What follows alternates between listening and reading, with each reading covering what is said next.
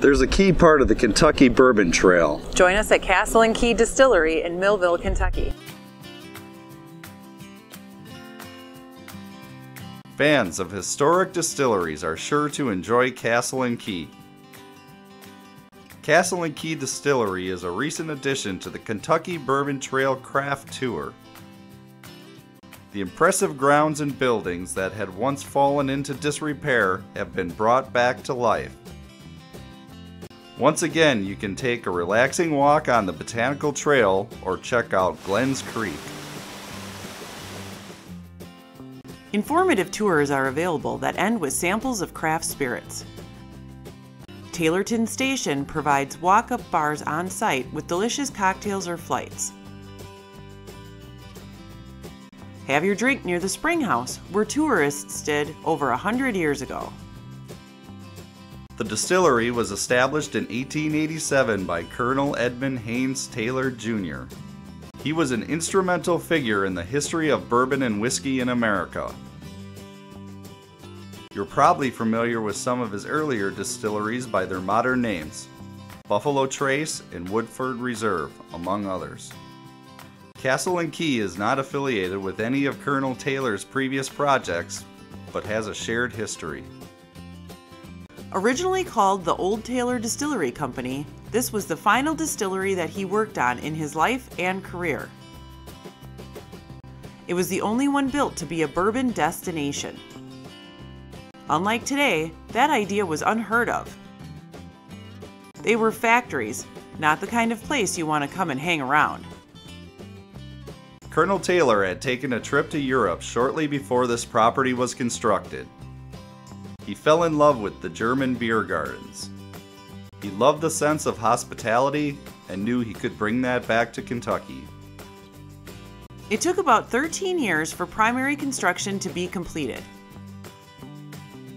He knew that if he built a castle for a distillery, people would want to come and see it. If he built a Roman-style bathhouse around the spring that he was using as his water source, people would want to party around it. If he built beautiful English-inspired gardens, people would want to take a stroll as they sip on their bourbon. He was right. They had a solid 20 years producing top-notch bourbon and throwing huge extravagant parties here as part of Colonel Taylor's forward-thinking marketing techniques. He spared no expense. He even built a private railway from here to Frankfurt to bring guests by the trainload. Colonel Taylor started modern bourbon tourism as we know it today on this property. In 1920, Prohibition stopped the party. At 90 years old, he decided to retire to his cattle farm, where he passed away a few years later. After Prohibition, his son sold the property to a company called National Distillers. They expanded the operation. At one point, they were capable of producing anywhere from 600 to over 1,000 barrels of bourbon a day here, a considerable amount even by today's standards.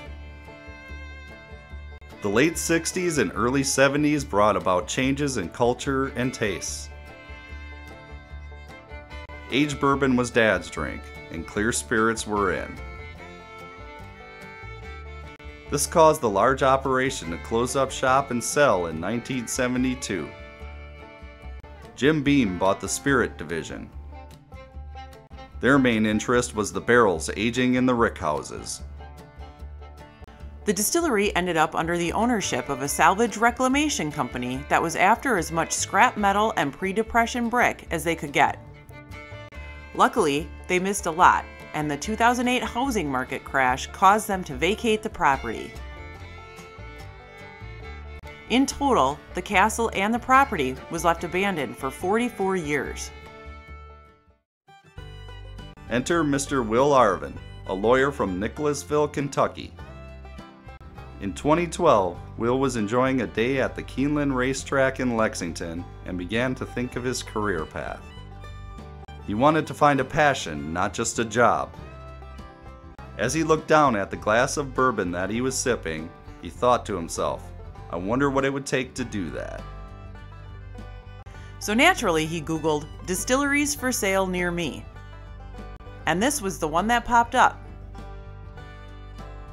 He was intrigued and thought it would be a shame to let this property slip further into ruin and obscurity.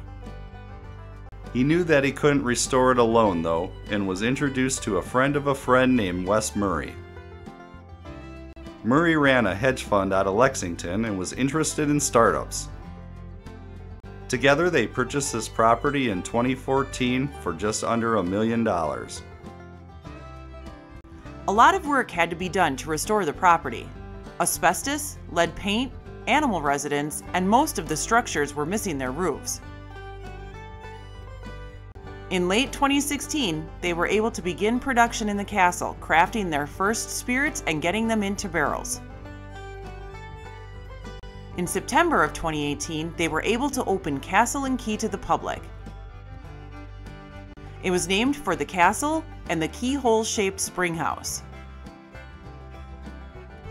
The tour provides details of the production cycle.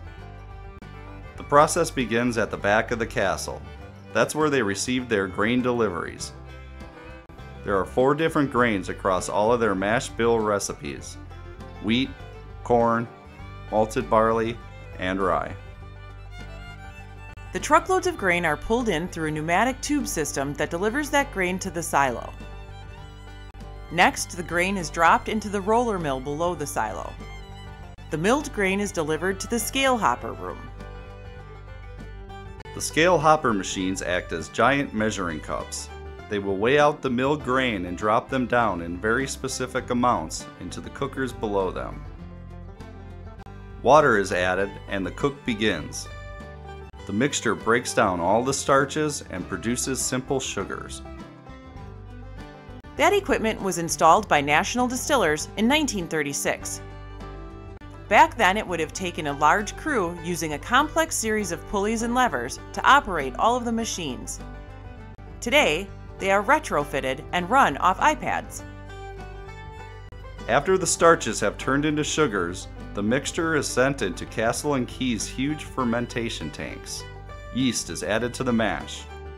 The yeast will begin to eat the sugars, producing 3 byproducts: heat, CO2, and alcohol.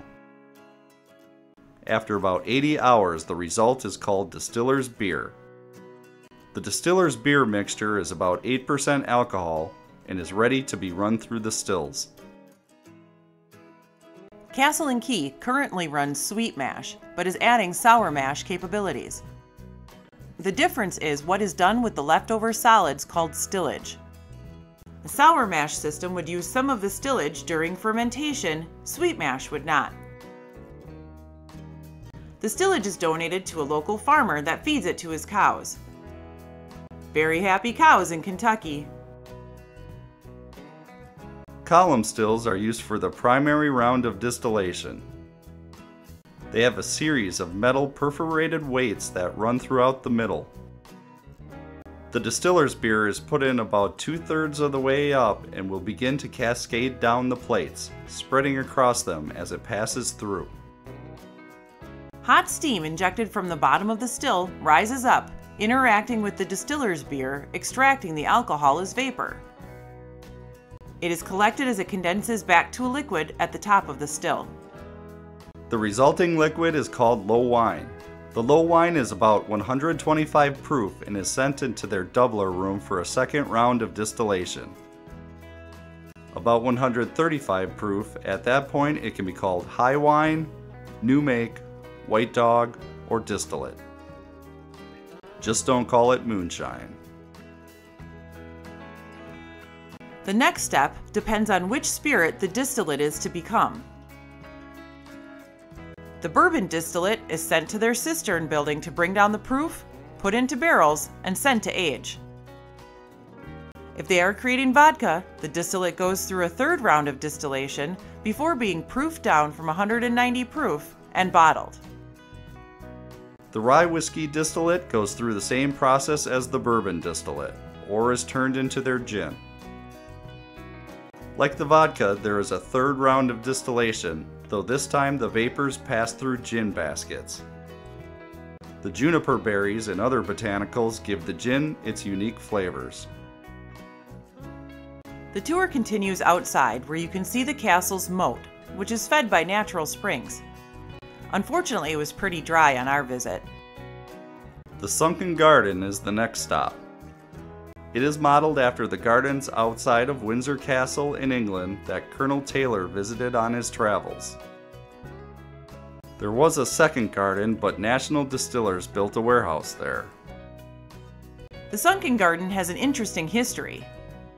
Back in 2014, the garden was buried. It became known as the Pit of McCracken. Locals used to drive by the walls and toss their garbage over into this area. Excavation and restoration of this part of the property was top priority. It was quite a transformation into a beautiful garden that is now capable of hosting weddings and events. One person to thank is Kentucky local Mr. John Karloftis. Known for designing rooftop gardens in Manhattan, Mr. Karloftis created another great design here. One of the contributions that John made are the white hydrangeas that line the side of the garden. Shortly after they were planted, they discovered through newly uncovered historic documentation that Colonel Taylor had the exact same species of white hydrangeas planted along that wall over a century prior. The sidewalks in the garden are the original poured concrete sidewalks from the late 1800s. The mix they poured is a much hardier mixture than what we would do today. This gave it great staying power, but it was also expensive. It is estimated that it cost more than it did to cut out all of the limestone for the entire castle. One building they would like to restore, but haven't yet, is the old bottling facility. It was once a very beautiful building with a glass atrium on top of it. It had a fountain in the middle that the bottling line would run around. Restoration is complicated by zoning laws and road access. Warehouse E is one of their 2 vintage rickhouses. Rickhouses are used to age bourbon and whiskey. Warehouse E is different than many other rickhouses in Kentucky because it is a poured concrete structure. When this building was built in 1953, Kentucky was giving tax breaks to businesses willing to create structures that could serve as public bomb shelters. If the big one hits, there's no place I'd rather be than surrounded by 58,000 barrels of bourbon and rye whiskey. We were then led to their current tasting room. At the tasting, we were able to sample the Castle and Key Restoration rye whiskey, their small batch bourbon, and a drink made with their harvest gin. The knowledgeable guides will walk you through the process. After the tasting, you are back at the boiler room. The converted building has some cool architecture and features. Here you can buy their spirits, clothing, and more. Castle and Key is a great place to learn history and have a drink. From a castle in Kentucky to the farm fields of Wisconsin, y'all might like this video.